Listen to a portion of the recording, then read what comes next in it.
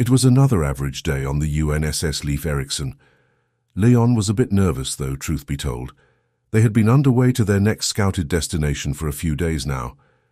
A few days in which he had been sweating bullets and trying to plan out an event that would forever change his life. He had asked Natalia to marry him, and he had meant it, of course. But that didn't make the planning and the anticipation any less stressful in his mind. In fact, the stress had clearly started to get to him, he realized, as he looked down at the partially reassembled air scrubber in front of him. He had been struggling with the bolts, and now he knew why as he saw the filter was completely turned around backwards and upside down. So is that going to be actively polluting the air now because it's on backwards? A voice asked from right behind him, causing his heart to skip a beat. Wah! Leon said as he whirled, startled. He clasped his chest and let out a slight wheeze as he saw who it was. Christ almighty, don't sneak up on people like that, Taylor. You could have given me my death like that. Leon hunched back over, keeping a single eye fixed on the man while starting to undo the wonky bolts. Taylor just smiled kindly, not laughing, but clearly not that upset about his actions either. While I would love to take credit for being a ninja, I didn't sneak up to you at all. I just walked over and noticed what you were doing. His voice took on a slightly concerned tone as he continued speaking. Are you all right, Leon? I heard about your, proposal. Leon threw up his arms, his spanner clattering to the floor. You and everyone else. Nobody on this tin can keep a secret, he half wailed in his frustration. Taylor had the presence of mind to at least look a bit uncomfortable as he put up his hands defensively. Hey, I wasn't looking for it. But I guess Natalia was talking to Terry about things to do and advice, and then she mentioned it to me on accident.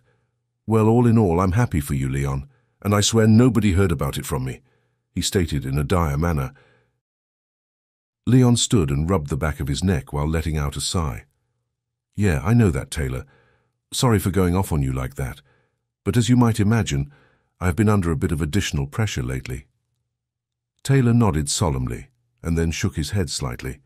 He gestured to the filter. I can see that. Look, you don't need to do everything on your own, Leon. That's just part of having a crew. You rely on each other to get things done. Leon frowned. Had he been focusing on the proposal so hard that he had neglected to think about how it might affect the rest of the crew? Damn, he muttered quietly to himself. Taylor spread his arms wide and gave a winning smile. See? I am here to help. Dr. Love is in the building. Leon couldn't help but crack a smile in spite of his somewhat gloomy mood. Dr. Love now, is it? Has this been run by Dr. Kimathi? I mean, does she know that she had another doctor on board this whole trip? Taylor looked a bit annoyed, but asked instead, I am serious, Leon, I can help. Let me. For example, what are you planning for arrangements? Do you and Natalia have a location picked out?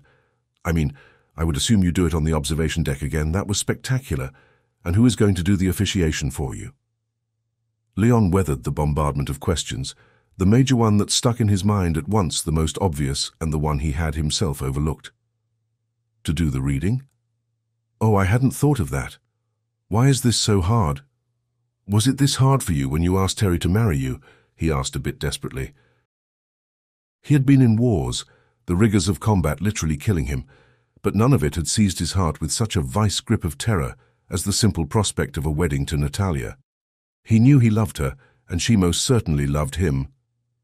So why was it so hard to contemplate? Taylor seemed to understand the struggle he was going through as he stepped closer and placed a supportive hand on Leon's shoulder. Hey, I got you, man. I'll take care of the scrubber for you. You should go and talk to Joyce. I'm sure she would be happy to help you with the planning. I'm not sure if she knows, though. Leon nodded. Okay, thanks, Taylor. Anytime, Leon, just remember that we are all in this tin can together, the man said with a grin. Leon gave him another quick nod and started walking away as Taylor crouched to fiddle with the vent system. Leon continued down the upwards curving corridor of the ring, his soft-soled shoes making little noise on the padded flooring. He checked his cams to see where Joyce was. She looked to be on the habitation ring as well, though on the far side from him in the gym area.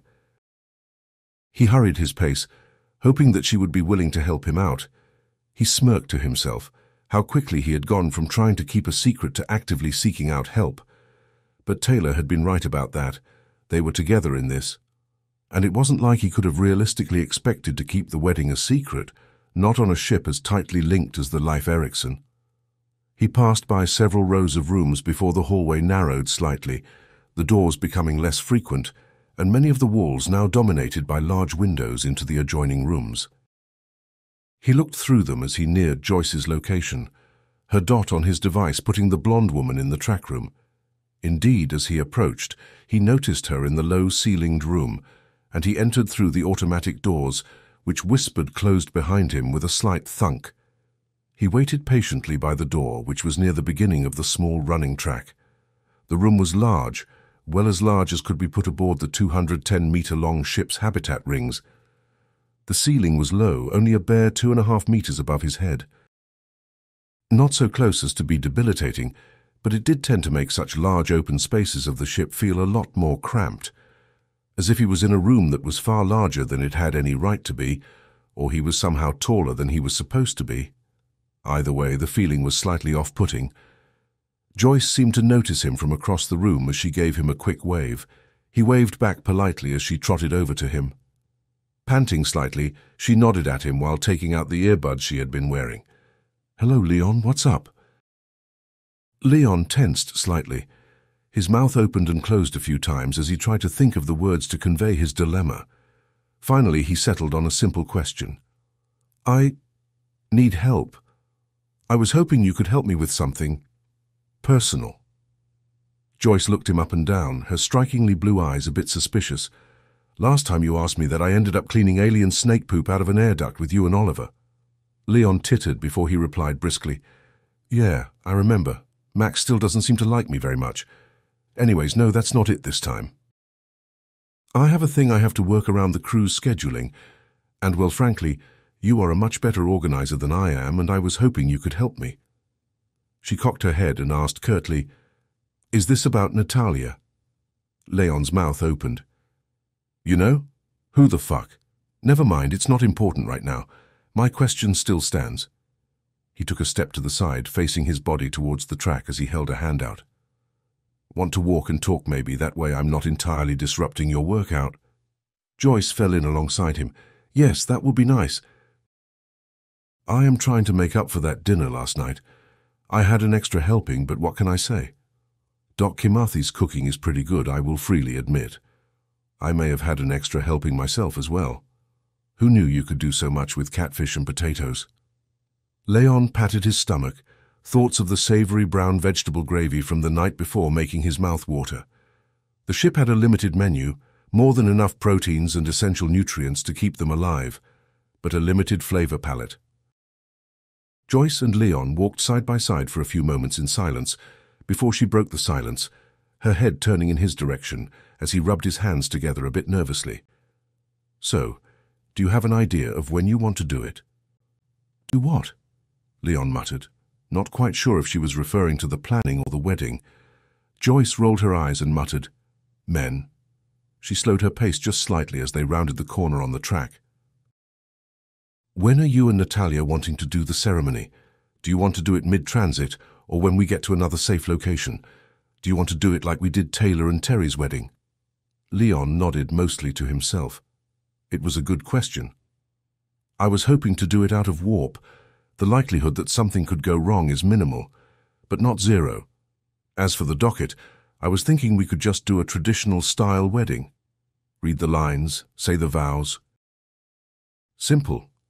It all sounded quite fine to him, but Joyce wasn't having any of it apparently, as she raised an eyebrow and stopped suddenly, causing Leon to stumble slightly as he was caught off guard. "What?" Leon asked her as she just continued to stare at him. "You haven't put any thought into this at all, have you?" Joyce seemed a bit put out. He knew immediately that he had said something wrong. She was generally a very reasonable person.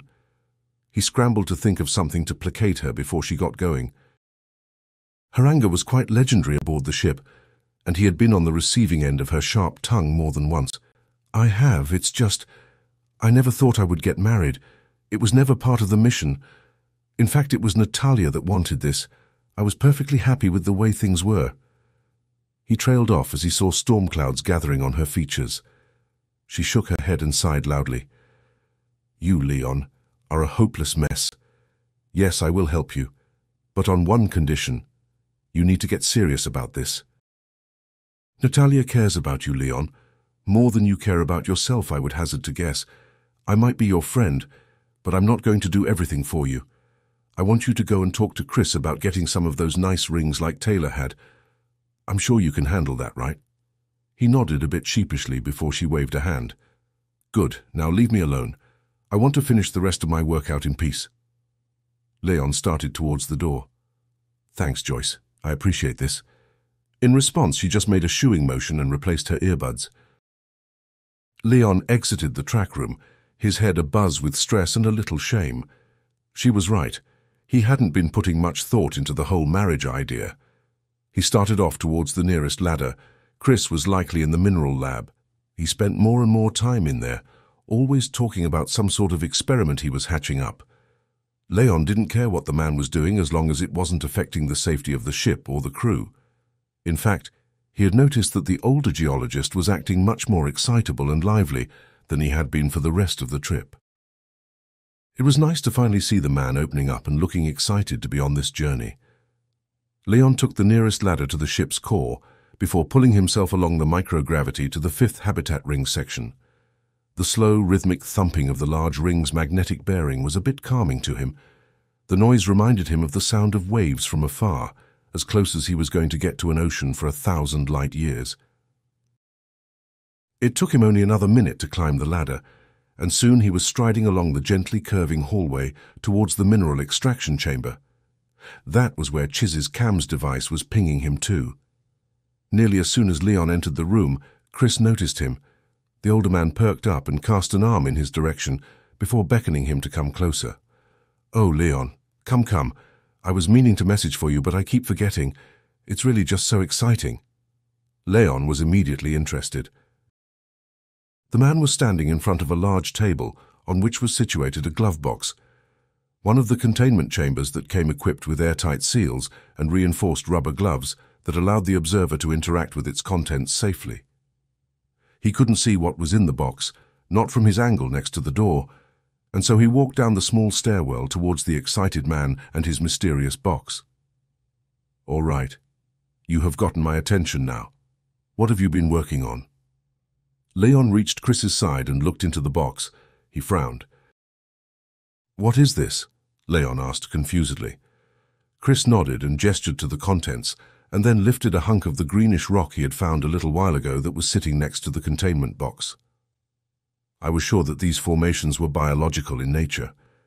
I'm a geologist, but I've also done extensive studies of fossils and their identifying features. But the closer I looked at these formations, the less sure I was of their age and fossilized nature. It got me thinking. Could these actually have been the way in which they grew? Metallic alloys for shells and no requirement for oxygen?" Leon just frowned. "Okay, but what does this have to do with whatever that is?" He finally pointed directly at the containment box. Inside was a small asteroidal rock, its surface the deep black of a chondrite, except for directly on the top where a strange patch of green had seemed to spread. It was topped with a trio of tiny white polyps, the small flower-shaped creatures looking decidedly strange, with their very rigid body structures that seemed to wave slightly in the still air of the chamber. Leon looked closer, and then at the other man's smiling face. Suddenly a thought occurred to him and he shook his head. "No, you aren't telling me that those came from that, are you?" he asked, gesturing towards the broken green rock next to them on the table. Chris just nodded smugly. Lowen was impressed. The discovery of void life had at first seemed an impossibility, with their observation of the glimmer drawns. But it indeed seemed as if it was even more prevalent than they had dreamed could be possible. Every few systems seemed to harbor some form of strange new revelation, whether that system was inhabitable by them or not. Leon frowned at that. If life was so prevalent in the universe, why had they not yet encountered any living intelligence?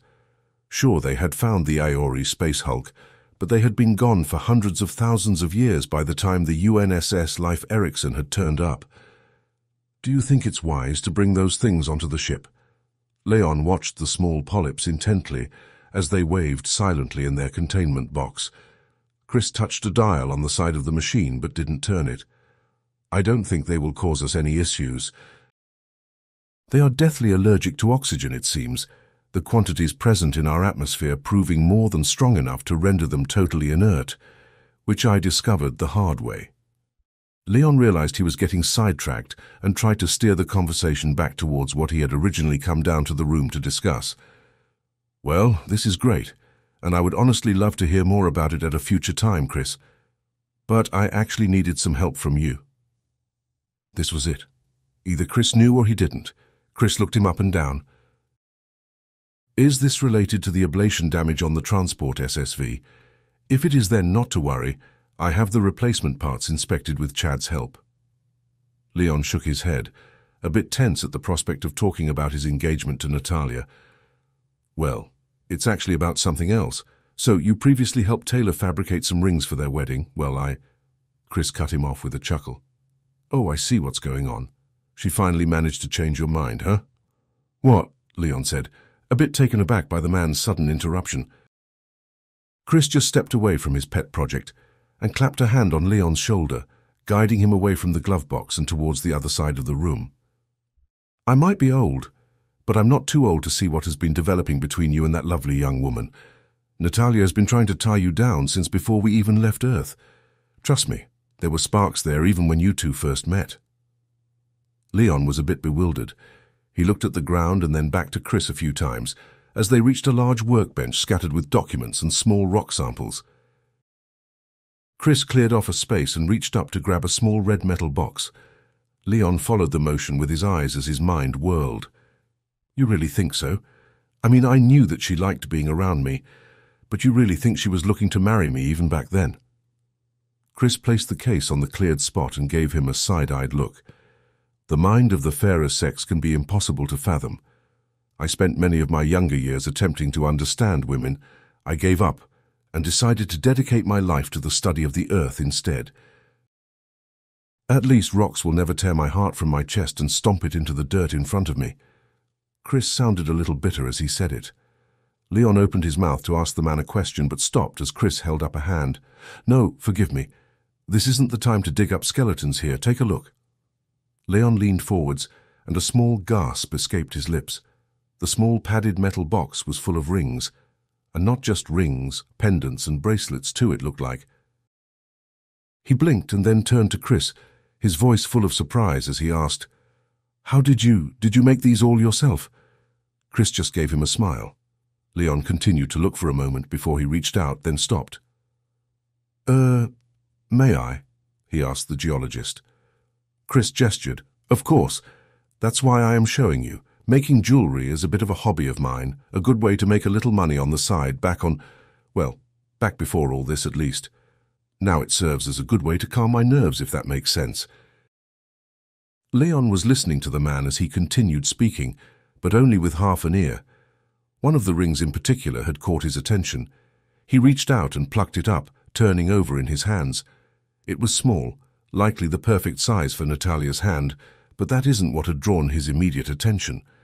The ring was a striated silvery color, with flecks of gemmy green crystals the size of rice grains.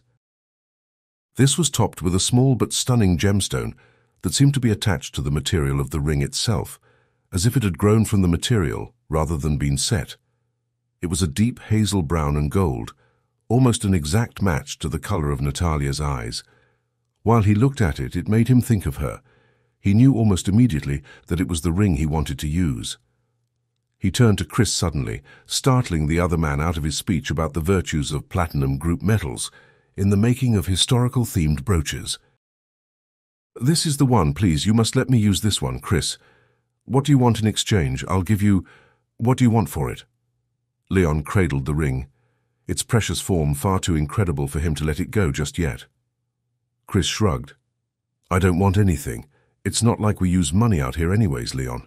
Just promise me that you're not going to drop it or anything. That one took me about 18 hours to finish. Those rutilated peridots are a pain in the arse to excavate without breaking. Leon just nodded.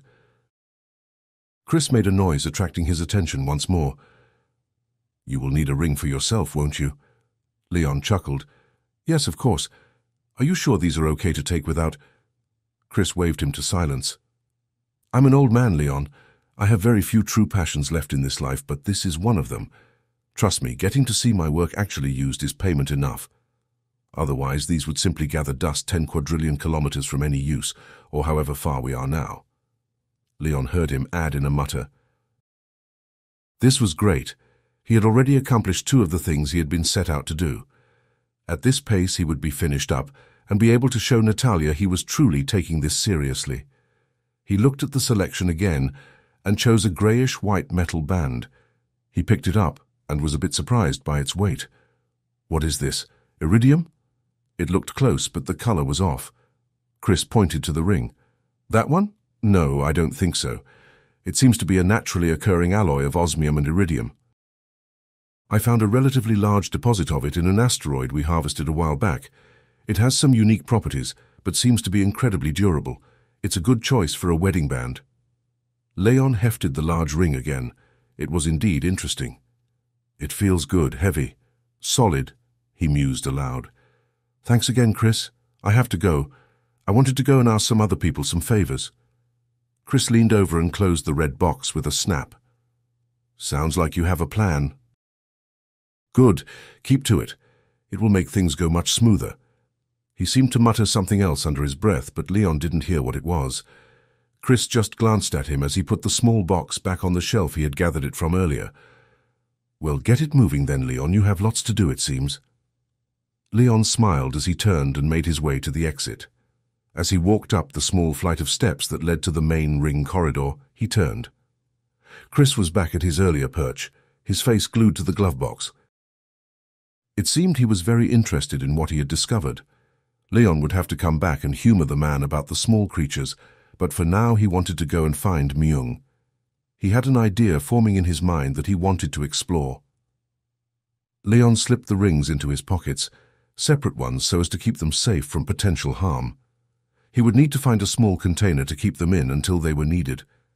The last thing he wanted to happen now would be to lose them somehow. He closed the pockets with their small Velcro flaps.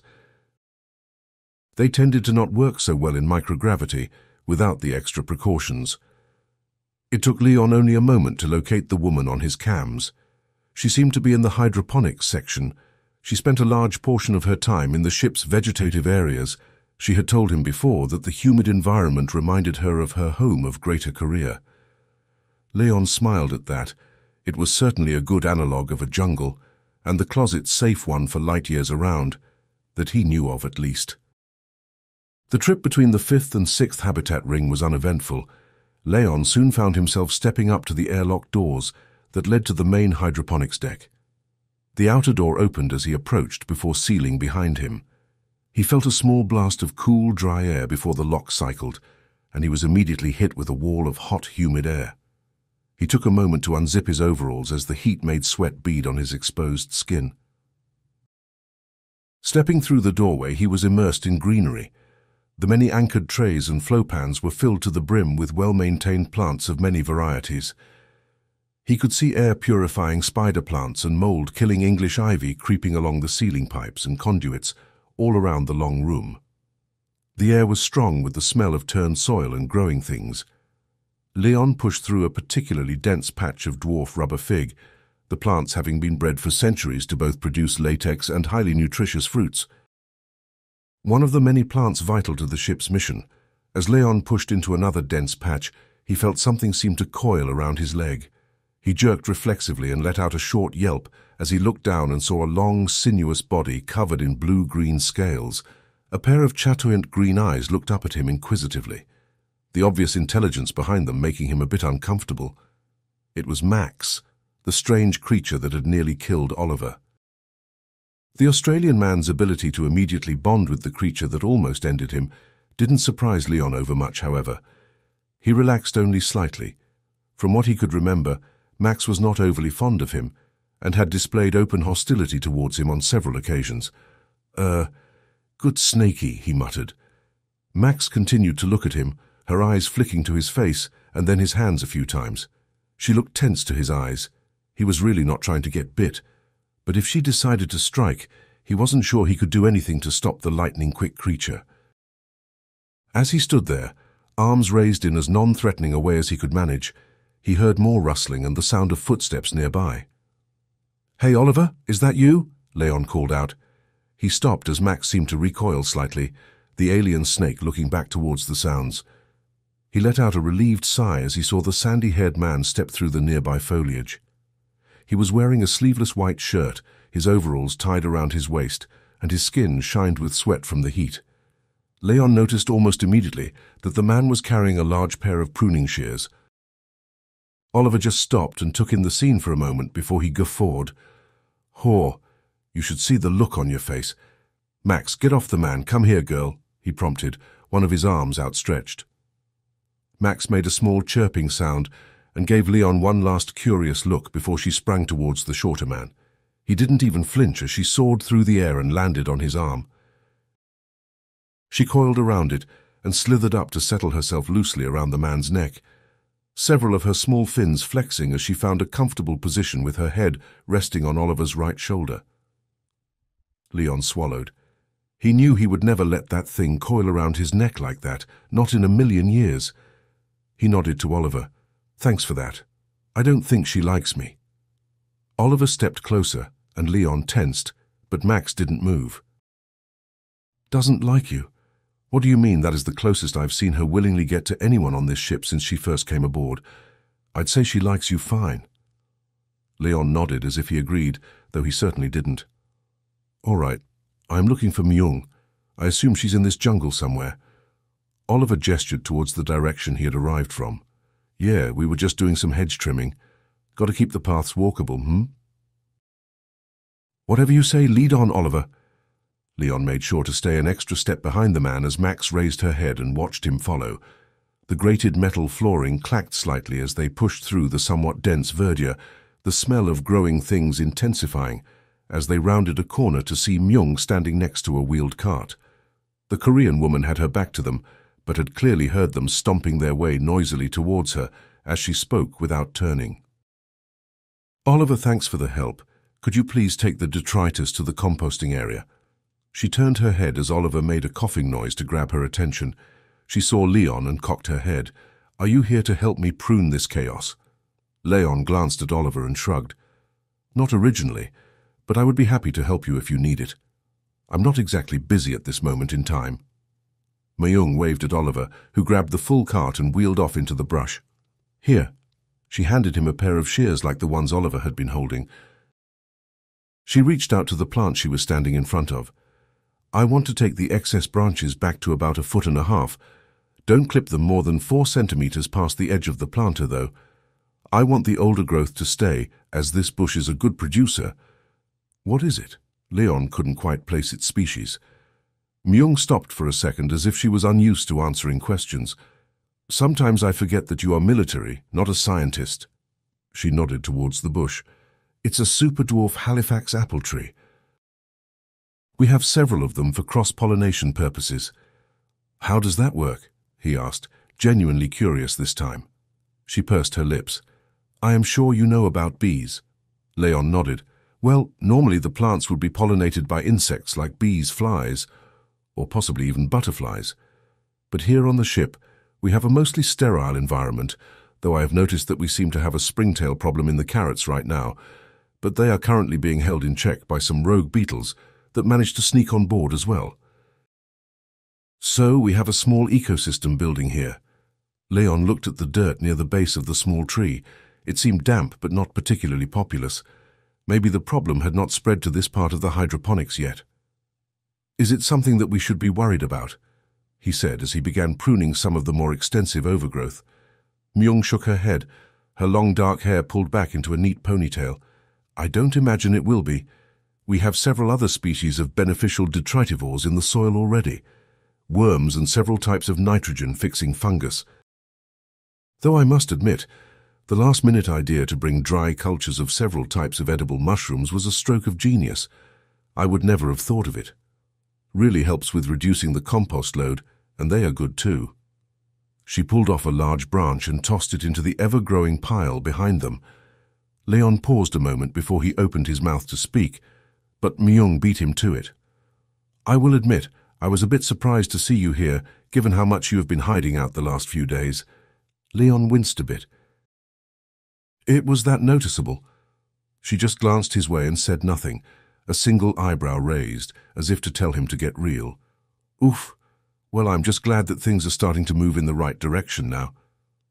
She glanced at him again before saying something that caught him off guard. Leon looked at her, mouth agape. I'm sorry, what? She threw up a hand and asked, What do you want me to say? That I know you and Natalia have been using the yard for extracurricular activities. I knew about the proposal. I was probably the first person she told. Leon hung his head a bit. He should have seen that coming. Myung was probably Natalia's closest friend on the ship besides himself, and he couldn't expect her not to tell. It wasn't like secrets existed on the ship anyways. He stopped snipping branches and turned to face her fully. I hope you don't think that I was trying to get her to do this. She is the one that came after me in the beginning. Myung waved a hand and asked, Leon, why are you here? Really? He shrugged.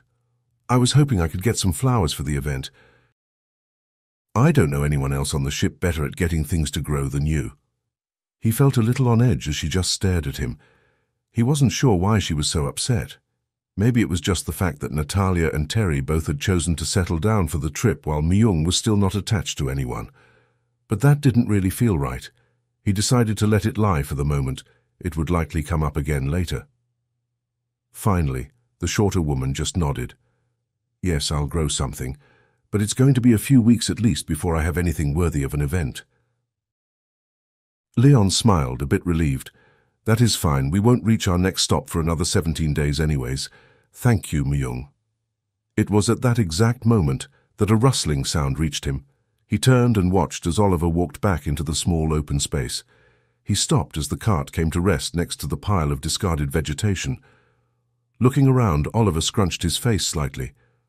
What did I miss? Anything interesting? Leon just shook his head as Myung went back to silently chopping the bush.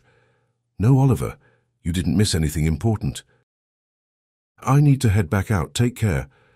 He waved to Oliver as he left, Max giving him another one of those curiously intelligent looks. He shivered slightly even in the hot, humid air. He felt like he was starting to lose control. His right arm prickled slightly at the thought, but he ignored it. He would get things done, he always did. He tried to relax as he left the room, but the tension in the back of his mind didn't seem to get any better. End of transmission.